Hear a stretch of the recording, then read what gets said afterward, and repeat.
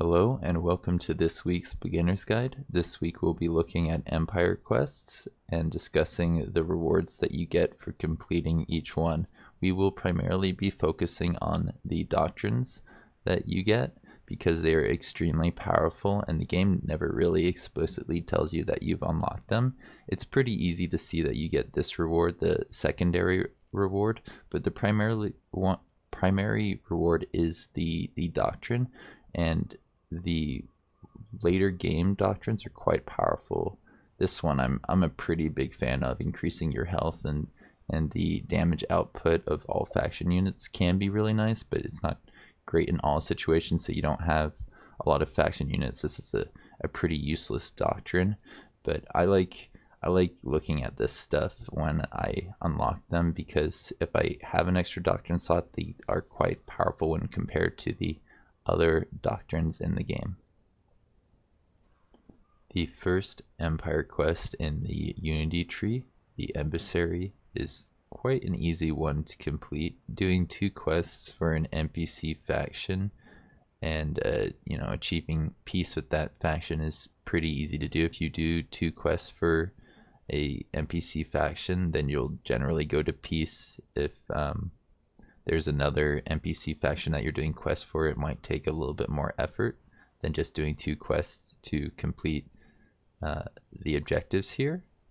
But overall, it shouldn't take you too long to accomplish that if you're playing peacefully. If you're trying to go for the military tree, the invader requires you to do slightly different things, so you kind of have to make a bit of a choice between going for the emissary or the invader first. And this, as it says down here, is awarded to the first commander completing the quest. So you might want to actually compare this 25 influence to this little reward, which is an extra unit. I'm a pretty big fan of faction units, so I kind of like going for the influence on the emissary Empire Doctrine. I'm also a pretty big fan of the Doctrine itself. This increases how much influence you get when you complete a quest, which I think in the base game is usually like 20 influence, so you can make that 40 influence pretty massive in the early game. So I would recommend implementing this one if you can. The next Empire quest we're going to talk about is the Diplomat.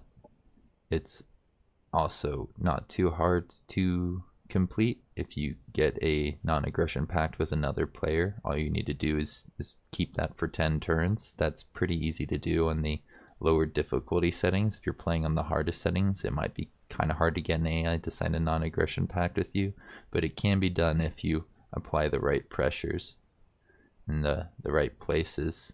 Just getting an extra 100 opinion, though, it's not amazing. It's a pretty bad use of a doctrine. Like I said earlier, your interactions with the AI are really dependent on the settings that you have, not on your opinion. Opinion is one of those things that I feel like they may change in the future because it doesn't seem terribly impactful on the game. It's like a factor in some decision making, but it's not the main factor or the biggest factor in pretty much any of the decisions. This little boost to your happiness is pretty good. It appears to be a permanent 50 happiness. Oh wait, no, it's not permanent. It doesn't keep you making 50 a turn. That would be ridiculous. It just gives you 50 happiness in all of your colonies, which means if you're getting close to a happiness event, it'll take you over the threshold for it. So like right down here, we're building towards 100 happiness. Once we crash that threshold, we get another event. This would take this to what, 89? Yeah. If you added 50 happiness to this, it wouldn't take this city to this extra happiness event. But this one, it would go over 100. So it's kind of nice getting that extra boost to your happiness, but not that amazing. If you want to focus on trying to complete other quests, you probably should. The next Empire quest we're going to talk about, the Negotiator, is actually pretty straightforward to unlock. you need to get to friendship level with an NPC faction and then buy 5 items from that faction, which is pretty costly. Let's see, this dude down here. Whoops. Now we want to talk to the dwelling itself, not click on the place. If we go to our spacers here, we can see that each of these items is relatively cheap. We've got quite a few things actually reducing the cost of buying items off of this faction, but it's still gonna cost us more than a turn's worth of influence to buy things off of this, so it does take a while to actually build towards that that second condition, buying 5 items from a faction. But yeah, getting to this, not too tricky to do. You just need to spend enough influence on the secondary thing, and that should probably actually take you to the friendship pack level. If you haven't unlocked that through quests, buying items does give you a little bit of favor, which will take you closer to that friendship pack level. I am a pretty big fan of this. If you aren't past the 50% discount shop dwelling, actually reducing it by 20% is quite meaningful. That will allow you to get more faction units, which are quite powerful when compared to the racial units or even the secret tech units. So just being able to get more of them out there is pretty useful. This basically allows you to turn like the 100 energy you have into more influence, allowing you to buy more stuff. The reward is pretty nice, so if you can rush this to get the 50 influence and 50 energy, that will allow you to buy even more items off of a faction. You could even buy like a cheap 18 point unit to get a little bit of extra influence. If you're the first one to get that, that'll give you 50 influence, which is a net gain. So, you know, keep that in mind if you're getting close to completing this Empire quest. The next Empire quest we're going to look at, the Patron, is pretty difficult to unlock. Buying 3 dwellings from an NPC faction takes a lot of influence and quite a bit of scouting, because they're not going to spawn right next to each other. You're going to have to scout in a bunch of different directions and then claim territory that's nearby each of the NPC factions. If you don't, you're not going to be able to actually incorporate them into your city, so it's a pretty tricky condition to fulfill. But if you can fulfill that, then you're going to get one of my favorite doctrines in the game.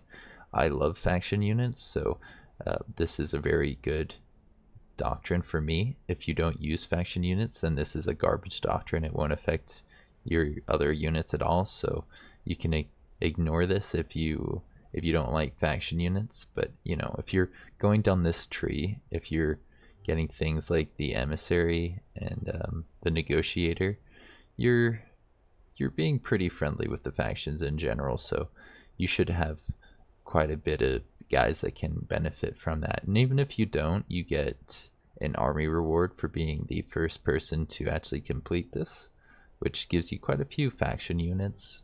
I think we can show them off over here.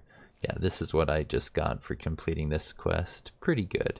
But yeah, buying the 3 faction dwellings is pretty expensive. I thought maybe I could buy 2 of them and then conquer a 3rd one to see if I could unlock it, but conquering these guys was not good enough. I had to actually buy it using influence, and I assume that if you try to steal a dwelling off of a player who has bought it, it doesn't fulfill the same criteria. So keep that in mind if you do want to pursue this doctrine. The next Empire quest we'll talk about is the Unifier, and I have to admit, I'm not a big fan of the doctrine that you actually get out of this. Getting a little bit of extra morale and 200 reputation can be good in some situations, but it's pretty easy to max out your reputation and not too difficult to max out your morale if you play your cards right. You can get that up to 800 pretty well, not too easily, but there are a lot of different ways to go about it, and the objectives, the criteria for getting to this are just they're pretty hard to fulfill. Making an alliance with two different players on the hardest settings is it's almost near impossible. It can be done, but this is more manageable if you're playing on lower settings where the AI is more likely to take an alliance, and then you got to hold that for 20 whole turns. So it's not even really realistic to try and accomplish this by mid game. If you're meeting other players by turn like 20 or turn 10 to 20, then you're only going to have access to this around turn 40, which is okay, I guess, but by that point you're going to have other things that can affect your reputation, like, you know, just your history of actions, how people see you based on how you've interacted with the other commanders. This bonus is pretty good. I mean, if you can get it, go for it. It will allow you to buy some other things from the NPC factions and maybe even buy some more units using that energy. But yeah, honestly, not that great of a bonus here or here. You can overlook this one and go for other Empire quests. The next Empire quest we're going to talk about is the Invader. It's the first quest in the military tree, and I'm a pretty big fan of actually using this doctrine. It increases your morale against independent units. That basically means anything that's not controlled by a commander, and getting this early means that you're just gonna get more critical hits against those stacks, and that means that you can take them on just without as much of a risk of your units dying. If you're more likely to get a critical hit chance, then you're more likely to do some extra damage, and your guys are less likely to take damage, which is not amazing. It's not guaranteed to do anything good for you, but 400 morale at the beginning of the game is a pretty big boost, and yeah, if you can invest in that, I would say get that early on and then drop it for a different doctrine so that you can make the most out of your doctrine slots. The unit reward is okay, it's not that great, but yeah, if you're fighting an NPC faction, you might need that. It's pretty straightforward to declare war on an NPC faction and then kill two armies belonging to them.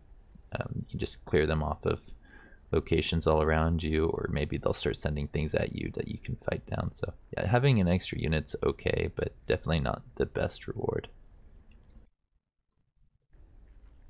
The next Empire quest we're going to talk about is the Warmonger, which is an amazing little Empire quest because having extra morale against extra players means that you can fight them a little bit earlier, and rushing the AI when they have all of their armies out of position is a pretty good strategy. Waiting for them to come to you means you have to fight all of their armies when they want to fight you, but going to them and using the Warmonger is quite good. So essentially the only thing you need to do to get this is to go to war with one other player and then just kill off 6 units. Pretty straightforward.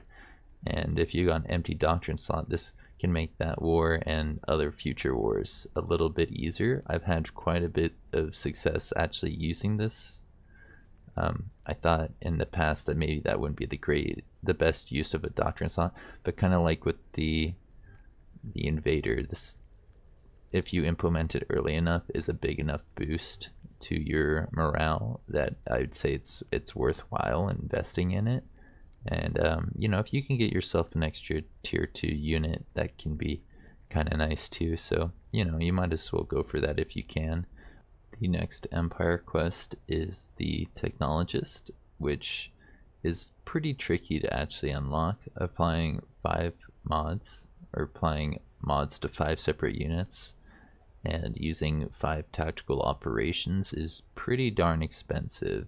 Applying the mods is going to cost a lot of cosmite, and using 5 tactical operations will use a lot of energy, so it's something that you can rush if you want to, but it may be better investing in other aspects of your empire.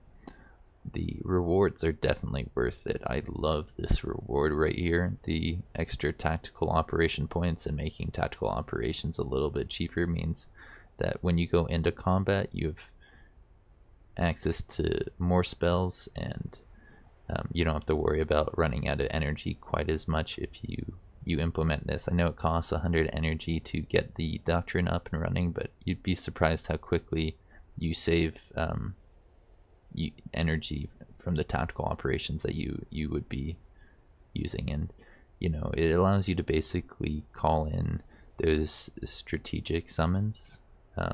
No, actually, tactical summons a little bit more, allowing you to keep your units alive. So it will not only save you energy on operations, it'll save you energy on producing units and all kinds of little things. You want to produce as many units if you keep them alive using your tactical operations.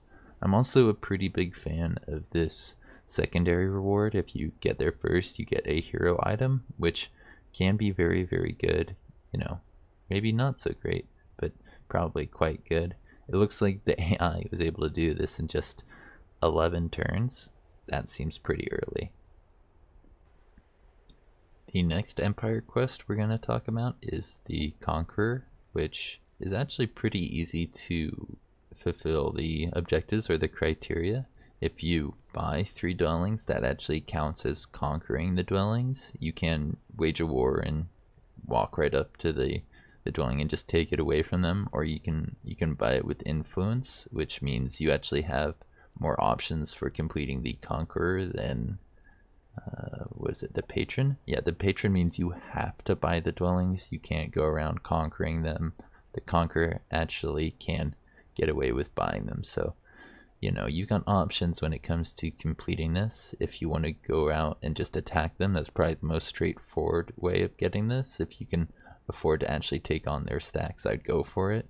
But buying them peacefully means that you can buy items off of the faction versus just take advantage of the exploitation. Right now, this can be an exploitation level 5. If you look at the bottom, it says agricultural exploitation level 5. You can take advantage of that if you conquer them, but not as much as if you work with the NPC faction. The doctrine itself is actually pretty awful, making them have less morale. Making the enemies have less morale means they're more likely to fumble attack, doing absolutely no damage, but you can counteract that minus 200 pretty easily with your own doctrines or mods to boost your morale. So in the late game, yeah, this is pretty useless. I wouldn't waste a whole doctrine slot on it. Getting a little army reward sounds pretty awesome. Definitely worth doing if you can do that. So go for it if that's within what you think as a reasonable goal. You'll get some armies out of it, and I guess that's really the main advantage that you get out of this. You don't really need to worry about that. The next Empire quest we're going to talk about is the Emperor, which, like the Conqueror, doesn't actually come with a very good doctrine, but I really like the secondary reward. So if you can be the first one to complete this quest, you get a nice stack of racial units. So it can be pretty game changing, or it can change the course of a war if you just get an extra stack of units near your capital. Pretty good, pretty useful. But these units won't have any benefits from like the sector exploitations, which give you extra defensive or status effect resistance. So they're going to be pretty low tier, pretty expendable, but having extra units can be useful. Just having some extra fodder in between you and the enemy. This is actually pretty easy to complete, to be honest. Defeating 2 other players by capturing their capitals or killing their commanders is something I've been able to do in quite a few of my campaigns without even going after this objective. It just happened to be completed because somebody declared a war on me, or I declared a war on them, and I just happened to finish them off. That's the way I like to wage my wars. It's all or nothing. So yeah, you can complete this pretty early on. I would recommend you try and go for it first. If not, don't really worry about it because the doctrine isn't that great. The next Empire quest we're going to talk about is the Builder, which is the first Empire quest in the development tree, and probably my favorite Empire quest to try and rush. If you can complete it first, you get a free colonist, and that's a pretty big advantage. Getting an extra, 5 production in any category you want is going to give you a pretty big head start on all the other players. If somebody else gets it, you're at a pretty big disadvantage. All you need to complete it is to add a sector to your capital, which you can do at 4 pomps. Then you need to exploit that sector, which will take a turn or two. And then after that, you need to found a colony, which requires that you have the frontier facilities research. Once you have that, you can get a colonizer, you can send it out. Doing that in less than 9 turns is a pretty big challenge, but if you can do that before the AI, like I said earlier, that's a pretty big advantage for your nation. I do like this doctrine quite a bit. It makes it pretty easy for you to improve your cities for later on in the game. If you're building structures though, you're not building units, which means your short-term prospects are going to be a little bit lower than they could be. So don't go too heavily on your colony structures. If you're trying to build, build, but don't only build some units or produce some units to go along with your buildings.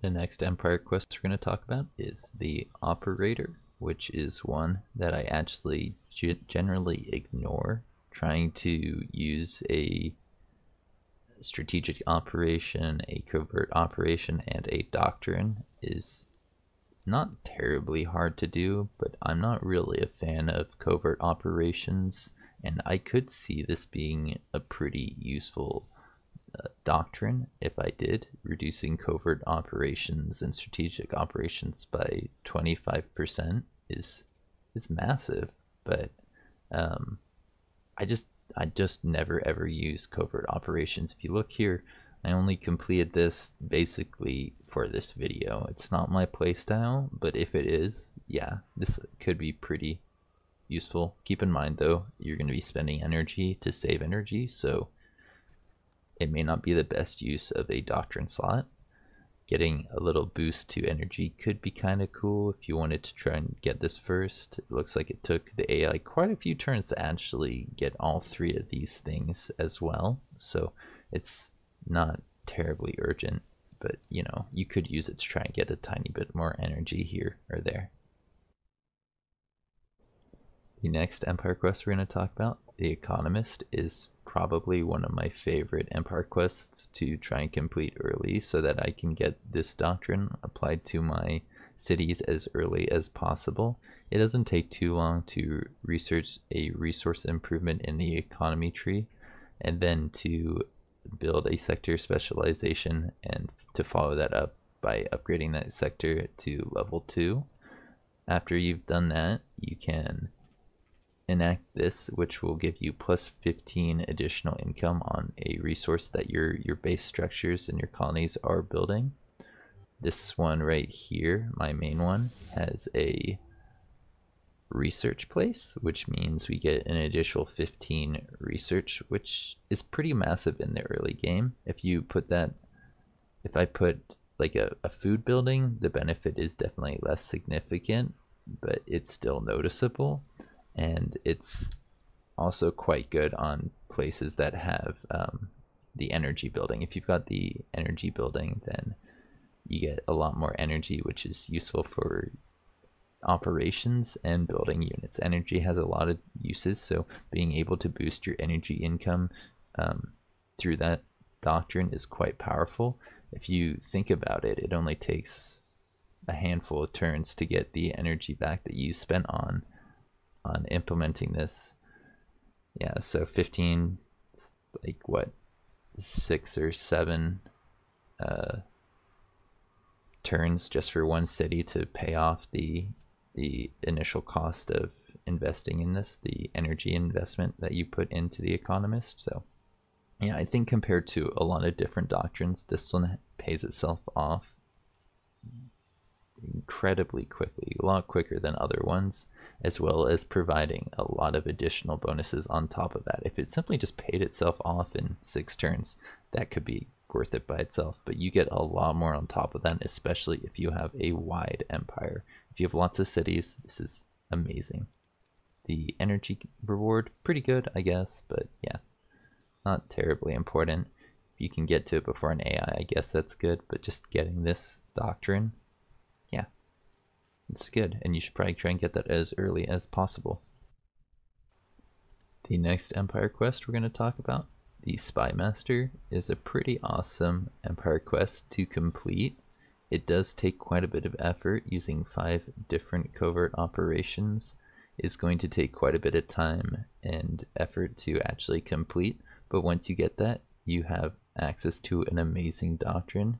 Adding 3 operation strength and 3 defensive strength is pretty special. There aren't a lot of ways to actually increase your operation defense, so just having 3 extra points is a massive advantage to your empire. It'll keep people from stealing your energy or your maps or any of those other nasty little covert ops, but it'll also, by having the extra 3 operation strength, it'll make it easier for you to steal energy or fabricate claims or do any of those little things that come with being a little covert empire. So I think, yeah, if you look up here, the AI still hasn't completed it. It's turn 80 and they still don't have that, so you don't have to necessarily rush it if you want to get to the reward. But you know, getting a hero item is pretty good, so I could see rushing this being a pretty valid strategy for people who just want really good hero items. The final Empire quest we're going to talk about today, the Harbinger, is a pretty useful little Empire quest to complete if you're going for the Doomsday Victory. It will give you access to this nice doctrine which reduces the cost of building more Doomsday structures and the operations that are associated with it. So if you just build one Doomsday structure and then launch an operation, it'll make that whole process a lot easier. But if you are maybe going for a what is it called?